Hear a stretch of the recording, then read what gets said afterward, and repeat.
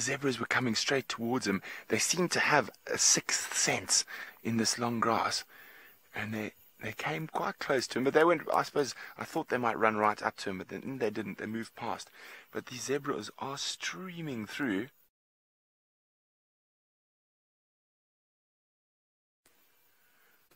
Shame, boy. As I say, I don't think he's hunting too seriously just yet. I think he's waiting for it to be properly dark.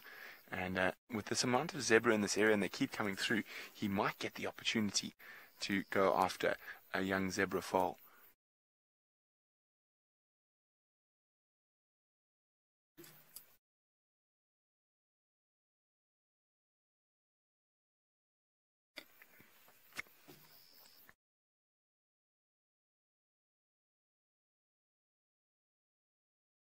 So when we just thought there were no more zebras coming, they just keep coming. Now I wonder if these guys are crossing. They're all heading down towards the Tanzanian border at the moment.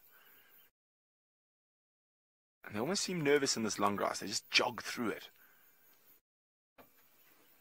There we go. You can see them jogging there. Well, of course, as I say, jog, they slow down. And they've probably been moving for quite some distance.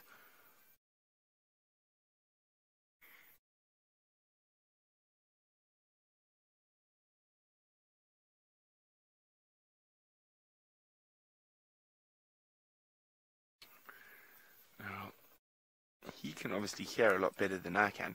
So how I actually figure that zebras are coming is I actually see him change his behavior and body language. And I think he hears them coming through the grass. Is that incredible?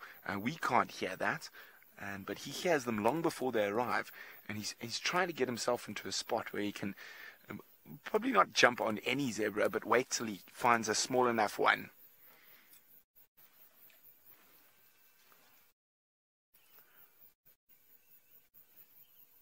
Oh, he's on. Look at this, everyone. There we go, Ali.